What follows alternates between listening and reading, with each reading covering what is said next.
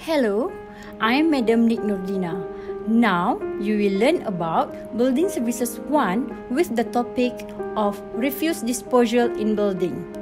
The learning outcomes is: first, apply knowledge of water supply system, toilet and bath design, waste system to design-based tasks. Second, analyze waste systems in relation to architecture, design and site planning. Good luck! This learning content will be discussed about refuse disposal in building.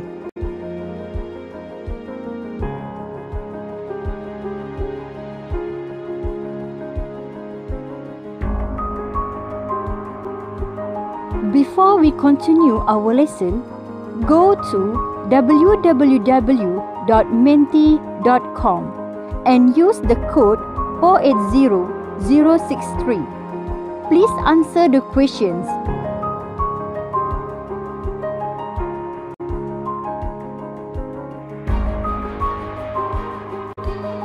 Okay class, now watch this video and try to understand what is refuse or solid waste.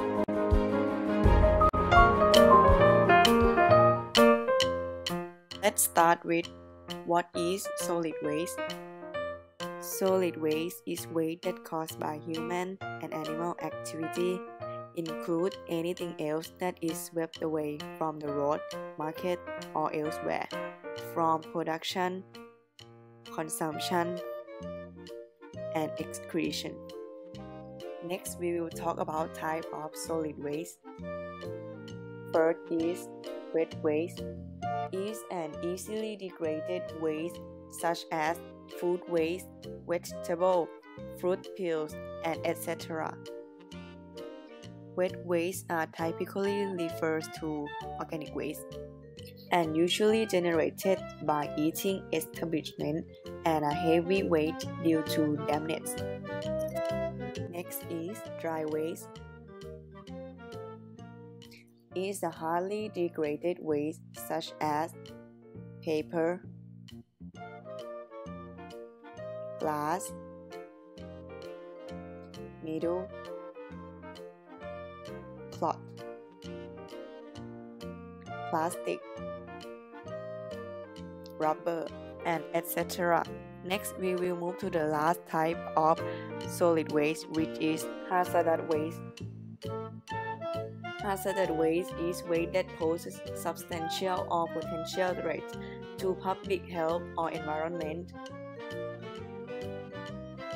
such as petrol, battery, light bulb, and paints.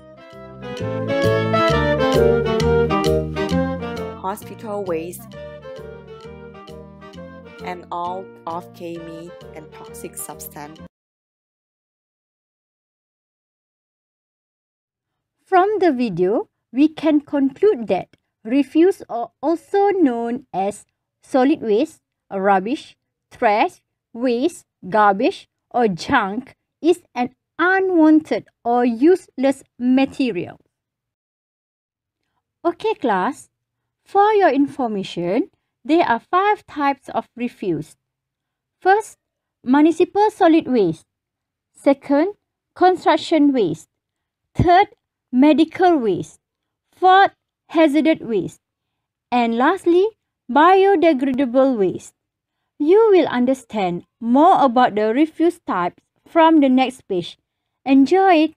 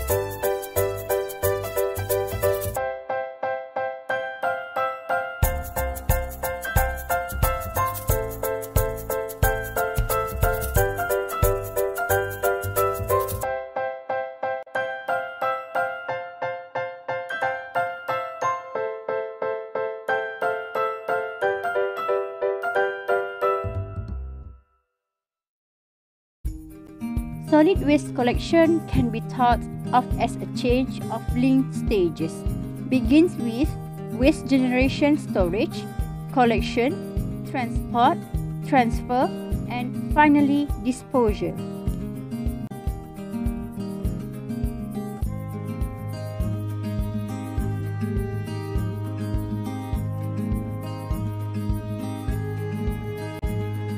The chain begins with the generation of waste by individual households, institutions, and workplace. The second stage of the waste collection change begins when a householder or business employee puts their waste in a storage. For example, waste bins are placed at the site which generate sufficient waste. Okay class, continue. After on-site storage, the next step is collection. Waste collection are critical phase of waste management, include activities such as placing waste collection bins, collecting waste from those bins, and accumulating trash in the location where the collection vehicles are emptied. Okay class, waste transfer and transport are the activities involved in moving waste from the local waste collection locations to the regional waste disposal site in large waste transport vehicles. Depending on the collection vehicle and the distance to the waste disposal site, the waste at this stage may be taken to a transfer station or to final disposal. Okay class, do you know that disposal is the final stage of waste management? It involves the activities aimed at the systematic disposal of waste materials in locations such as landfill or incineration. Okay class, for your information, there are 4 methods in refuse disposal.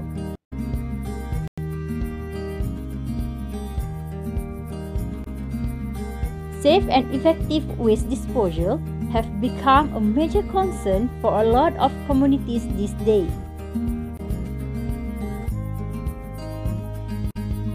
Development in the management of waste disposal provides a wide array of safe procedures to control the damage caused in the environment.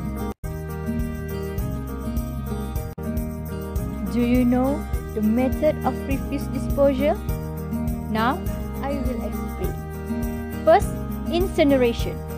Incineration is an incredibly efficient method of crushing waste products and turning it into pieces. Next is recycling. Recycling is an environmentally friendly method for disposing waste. Third is composting. Composting provides efficient at-home solution for decomposing organic waste and turning them into nutrient-rich dung. The fourth is landfill method. Landfill is a definite terminus for waste that are not able to contribute any benefits or cannot be refused.